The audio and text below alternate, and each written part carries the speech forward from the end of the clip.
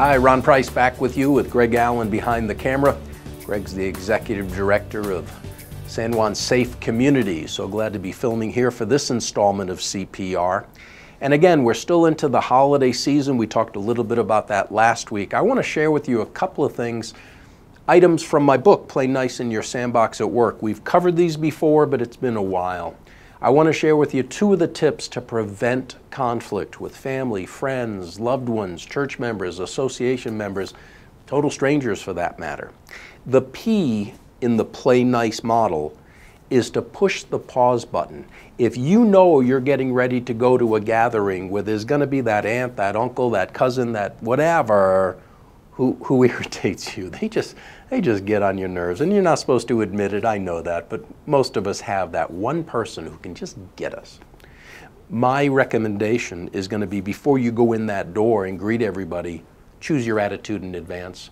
Choose that you're going to keep your cool, that you know what they're going to do, but you're not going to let yourself get all upset and cause a scene.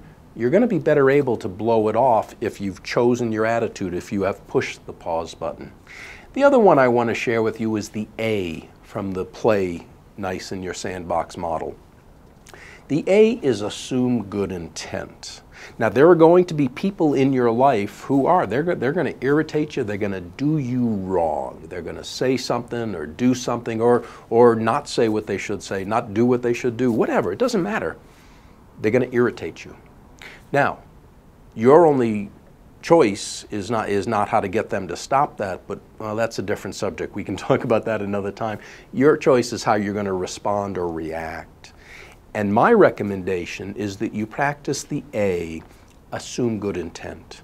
Again, if people care about you, they're not going out of their way to mess with you. They don't wake up in the morning and say, oh, how can I ruin their day today?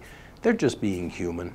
So when people do those things, rather than get all upset and attack back, just assume that they probably didn't mean it. Maybe they're having a bad day. Maybe they said something inadvertently. You can keep a little thing if you respond with kindness, with whatever it takes to not let yourself get all bent out of shape. Again, holidays are wonderful times.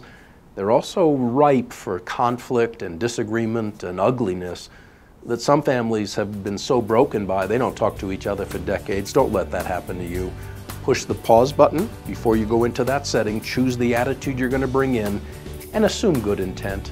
The people who will disappoint you, let you down, they probably didn't mean to. I think you'll have a happier holiday. I sure hope so.